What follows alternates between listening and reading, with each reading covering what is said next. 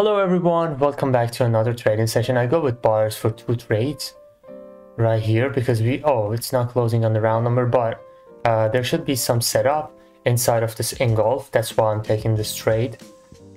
And also, let me just mark this. Also, we are inside of the space, okay? So inside of the space, the price has been moving like this. And now, after touching, okay, if it comes down, I will add 2 more. We have 4 trades going on right here.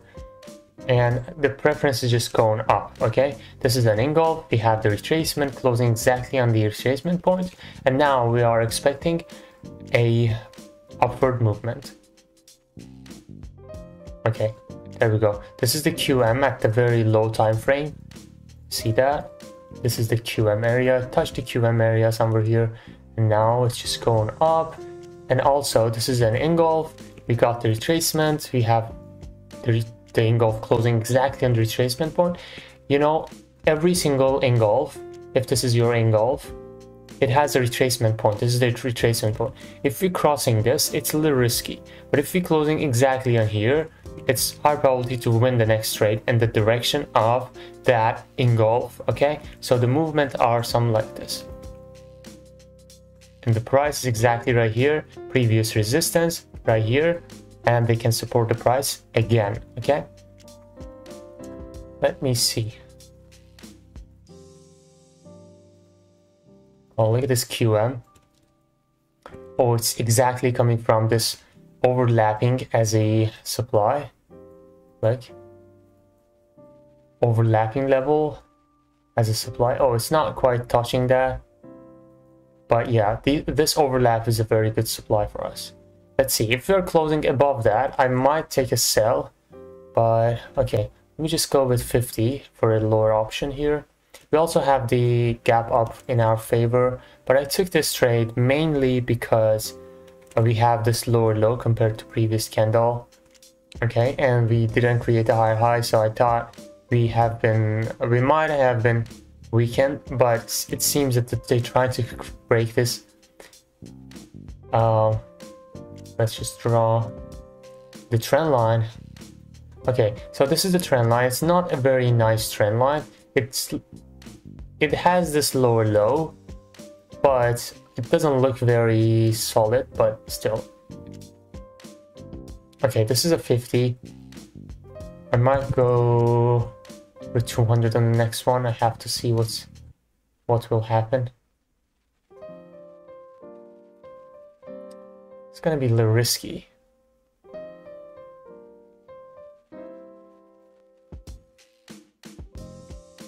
Okay, it's closing exactly on the trend line, and this is the 1, 2, this is the third touch. I would like to go with the sellers here because I already saw the weakness from the buyers, but I wouldn't be surprised to just lose this one as well because we are going against this crazy momentum. It's not a very strong momentum, but still that's a momentum. You don't see any red candle here. If this is a red candle, it's literally the first one. Okay, so always consider that as well. If you have a momentum like this and another momentum like this with retracement as a red one, okay, when you are closing on a level, it doesn't matter if that's a trend line or a horizontal level, which one has higher probability to give you the trade? This one, because you already see a couple of red candles, but in this one, which looks like this one, you don't see a lot of red candles. You don't see any red candles, okay? We won this trade mainly because we combined reasons. You already know I love to combine reasons, and this supply area has been combined with this third touch, 1, 2, 3, third touch trend line. And you know that in order to draw the trend line, you need ABC, okay? If this wasn't creating a lower low, it wouldn't be a good trend line, all right? Okay, now we have this support down here, this support. Let's see.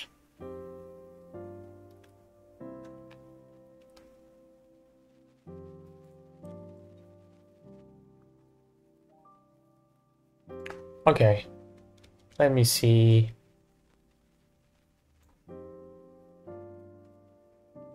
this is the forced touch breakout for, so I cannot really trust this as a breakout trade. If I wanted to take this trade right here, that would have been only a common point of rejection, but we don't have other reasons, so that's why we should ignore the trades that they don't have enough reasons. Okay, let me just draw this. Oh, if we actually were drawing, yeah, that would have been I think that would have been a losing trade if I was entering right here. But anyways, we need multiple reasons to take a trade. We don't rely on one reason. Okay, we have oh shit, damn, look at this. This is a base. First of all, we have a QM right here. Okay, I will look for this one as well. So let's analyze this chart together. Okay, this is a QM zone. This is a QM zone. And also we have another QM zone here as well. Look. So we have two QM zone here. One, this one. Another one, this one. Okay, these areas. If you haven't watched the QM video yet, make sure you watch it because that's one of the best setups to trade. Okay, this one has the confirmation, but this one I don't see any confirmation for that one. Okay, we have that in 5 minutes. Okay, the confirmation. So here, you know what the best trade would be? You see this doji. So this candle's breaking this doji. Okay, so this is a doji break trade combined with the QM. Also, the similarity, look at this. Previous time we have a gap down and drop, and now again we have a gap down and drop exactly like the previous time. Okay, we might have other reasons too. For example, it's not like if it was closing exactly in the seller's area, this would be a crazy trade, like tons of reasons.